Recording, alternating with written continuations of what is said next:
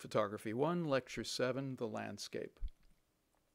This is an undeniably seductive image and very typical of the kind of photography that we've come to expect when we think about the landscape, the natural landscape specifically.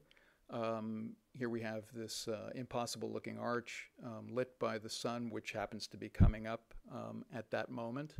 And through the arch, we see a landscape that's covered in snow. And there's a cliff in the background that is also being lit by the sun. And this just draws you in and makes us believe that the Earth is indeed, in some places anyway, an absolutely stunning place. There are a few places that have been more photographed over the years than Yosemite. This was one of the very first images made of the valley by Carleton Watkins, who was the first photographer to go into the valley. And this image and others like it were instrumental in getting the National Park Service set up in the first place. The idea of taking areas of the country that were pristine and keeping them that way was a novel idea. But with photographs like this, it was clear that these were very special places and deserved to be protected. This is by Timothy O'Sullivan, who had been a war photographer during the Civil War. But after the war, he joined several expeditions into the West to document, as Watkins had, a lot of the natural phenomena that had only been vaguely heard about from travelers in the time preceding them. This is Canyon de Chelly, and these outcroppings are absolutely astonishing. And one of the things that makes it as convincing as it is that it's kind of difficult to see, but in the lower left-hand corner, in the sort of meadow, there are several teepees that have been set up. So you get some sense of how large these rocks really are. This image by William Henry Jackson was made in 1873 and depicts a valley in the middle of which is this creek. This was as he found it, and as it had developed naturally over millennia. In 1977, Mark Klett and Joanne Verberg went back to exactly the same spot and working very hard to mimic the angle as precisely as possible of this earlier image. You can tell by the outcroppings and the hills in the background that this is virtually the same point of view to show what had changed. This was a valley that would be dammed and turned into a lake. So this gives us some sense of how the landscape has changed. Klett, in particular, made a great many of these kinds of what he referred to as rephotographs of places like this, taking the work of people like William Henry Jackson and others and revisiting them to see what changes have come to pass. This is also by Mark Klett, and it includes a number of images. You can see the one image inset into an image that Klett has made more recently. Is this one image with a number of people standing on top of a rock, and then to the right there is a colorized version of another landscape. Both of these are made in the Grand Canyon. So what he's doing is going from this brief photographic series that he had been working on, which is almost scientific in nature and interest, and going into something that is more artistically, aesthetically interesting to him. Still employing the same notion of going to the same places and photographing them again, but here there is a graphic difference in the way that he's dealing with the material. And just so that no one gets the notion that all of this is about American photography, Europeans, the British, and Germans and French and Italians were also all very interested in the landscape and photographed it extensively. This is by Peter Henry Emerson, and his specialty, if you will, was photographing these very idyllic country landscapes in England. This is clearly a pond in winter, and we see a couple of figures. This is obviously a very small pond. See one sort of cloaked figure in the background, and then another figure beyond him in the background. Eugene Ache was also, although he wouldn't really be characterized as a natural landscape photographer, he certainly went into the landscape. In this case, it's a park, so there was perhaps some control exerted on the landscape, but this is still primarily natural phenomena, with the exception of the statue in the foreground. This was made in the last couple of years of his life, and but was made in March. So as a result, the trees have no leaves on them, and there's a very kind of stark feel to it. You'll also notice that there is vignetting in the upper left and right-hand corners. That's actually the shadow of the lens projected, because his lenses did not cover the film plane as effectively as they might have. You can also see clip marks where the glass plates that he used to photograph kept the plate from moving around in the plate holder. Apparently he was intrigued enough with this scene that he went back in June of the same year and photographed it again with the trees filled with leaves, and in a very different light. It looks like probably early morning sunlight coming in, still soft, but has a very different character to this one, which is rather somber and you know, about autumn. Albert Ranger-Patsch was a German photographer who was also very interested in the natural landscape, although he also photographed a lot of urban scenes. This image of a forest in Germany is, I think, remarkably contemporary in feel, although it's black and white.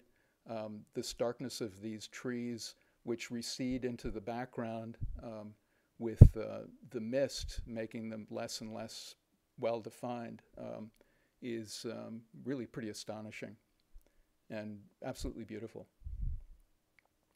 This is an image by Edward Weston of Oceano, which is an area in California that is filled with sand dunes. And one of Weston's best-known subjects was nudes, and there's no denying the correlation between these dunes and a nude woman. And he saw things as having definite correlations between them. So the sand dunes and the nudes served for him the same aesthetic purpose. I don't think anybody could talk about photographs of the natural landscape and leave Ansel Adams out. This is one of his best-known images. It's Clearing Winter Storm, and was made in 1937. And is, I think, a rather remarkable image, and it's certainly understandable why it's become as well known as it has. There's something about these clouds that are either just, well, it says clearing winter storms, so these are clouds that are in the process of dissipating. And as they dissipate, the sun is starting to come out and shining on the not only the rock outcroppings, but also on one of the parks. This is taken in Yosemite. One of the park's many spectacular waterfalls. But compositionally and tonally, this is just, I think, an astonishing image. This is by Minor White, and one of the things that White did, in this case, this is the, I believe in the 1950s, was to experiment with alternative processes and materials. This is an image that was taken with infrared film, which sees the light spectrum very differently than standard black and white film, in that it reads reds very differently, blues very differently. So as a result, the tonality of anything that, especially anything natural, anything organic, is very different from how it's seen in a standard black and white image. It looks like there's snow here, but in fact, the infrared film has read anything green as almost white or white or almost white. And so as a result, this looks like it's a snow scene, when in fact it's not. This is another image by Minor White, and I think this is quite beautiful for its very stark beauty. The sky is quite dark in the background, with this very soft kind of amorphous cloud in the middle, which is also casting these very subtle reflections in the water. And then you have the very, if you look at it carefully, the very hard lines of the waves and the surface of the water, in contrast to that very soft cloud. This is by Paul Caponegro, and it is of a stream in Connecticut. And you can tell by the softness of the water in the distance that this was quite a long exposure. And there is also a softness to the reflection in the foreground because although you can't see it, the water is actually not still at all. And as a result, it kind of records shadows and reflections as almost ethereal. One of the things that's, I think, also interesting about this is that compositionally it's such that it looks like it could be upside down, largely because of the reflections of the trees being inverted, and also because at least half of the frame is taken up with those reflections.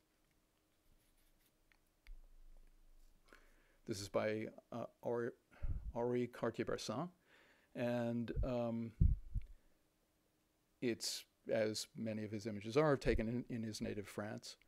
He wasn't really considered a landscape photographer per se, but this has been one of his best-known images, and is certainly of, I mean, these are obviously planted trees, but everything that we see pretty much is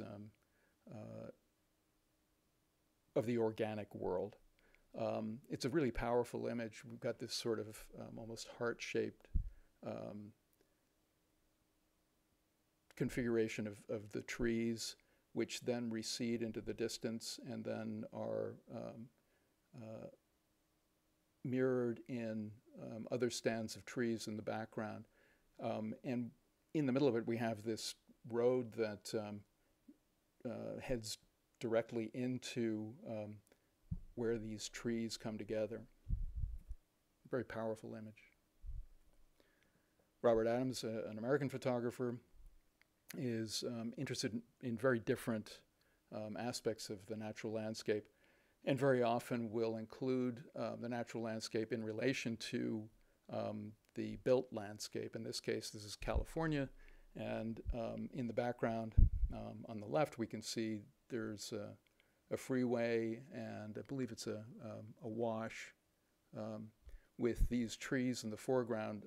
The trees don't look like they're doing all that well.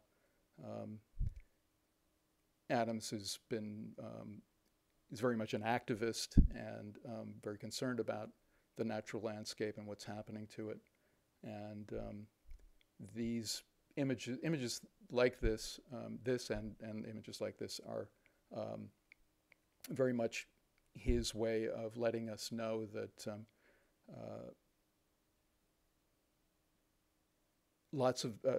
that a great deal of the Earth is in danger of disappearing or morphing to the point where it's going to become unrecognizable. This is another image by Adams, and again, he's very interested in how growth occurs in the landscape, and he's concerned that scenes like this are fast disappearing, and would like to see them protected in some way. Lee Friedlander is, of course, a photographer of a very different stripe than virtually any of the ones that we've seen up to this point. He's been interested in the natural landscape, although he came to it fairly late in his career. But I should point out that while that looks like a Joshua tree, it's in fact a sculpture, and made to look or resemble a Joshua tree until you look at it carefully and realize that its framework has been all hollowed out. I'm not sure what the material is that was made to make it, but it's not the real thing. At the same time, he's, as he often does, he's used the interior of his vehicle as a framing device, and so at one window we see the Joshua tree, and then at another we see these dark mountains and clouds, and so it has the feel of taking the built urban world in the form of the car out to a landscape that only partially has just the landscape in it. Excuse me, just the natural landscape in it. That's not to say that Friedlander isn't interested in the natural landscape, because he is as well. And this is one of a number of images. I believe this one is Central Park that he has taken of trees as they exist. And here, compositionally, it's I think really interesting to see how the tree itself is mimicked by the shadow of the tree, and with these other stark trees in the background. Very kind of complex composition. Michael Kenna is a British photographer who lives in the States, and he has gone around the world to a variety of different places. In this case, these are mountains in China, and anybody who's seen Chinese mountain landscape paintings or drawings will recognize those in this compositionally, and with beautiful mist kind of enshrouding them. And this one outcropping in the foreground that almost looks like a place where someone would put either a logo or a signature. We have a very sharply defined sort of mountaintop.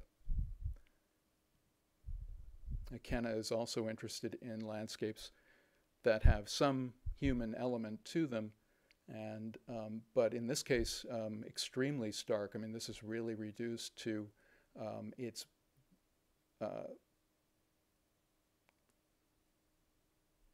most basic elements. You know, we've got a snow-covered hillside, a gray sky, and a fence that recedes irregularly off into the distance.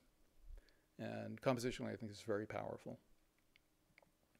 Stephen Shore, who is primarily known for his work in the urban landscape and an early color photography pioneer, also in his travels around the States, came across scenes like this one with considerable irony, seeing the landscape with the billboard of a landscape in the middle of it, with parts of it for some reason redacted or deleted. He was also drawn to places like this, where tourists go, and people who are interested in visiting the natural landscape and photographing them, enjoying the various things that people do when they go into the mountains and hike. This is by Richard Misrach, who has been drawn to the desert over and over again in his career. This is an image from a series that was made in the mid-70s that really established him as an artist. And this was made using a handheld strobe, a flash, to light the Ocotillo in the foreground as the sun was disappearing. The camera's obviously on a tripod, and this is actually a very long exposure, but with the advent of the light giving the Ocotillo a sharp definition. More recently, this is from, I believe, 1999, Misrach has aimed his camera out the back of his house in the Berkeley Hills at the Golden Gate. And this is part of a series that he did over a number of years with it in varying kinds of weather and with different cloud formations and different times of day, with, I think, startlingly different results from one to the next. This is also Golden Gate, which is almost invisible behind the clouds, but if you do look carefully, you can see one of the towers of the bridge. He's also, as I said, very interested in the desert. This is the Salton Sea, and a place called Battleground Point, seen here in very muted tones, probably very late in the day. And yet it's one of a series of images that he took apparently on the same day, but under changing lighting conditions with very different results with each one.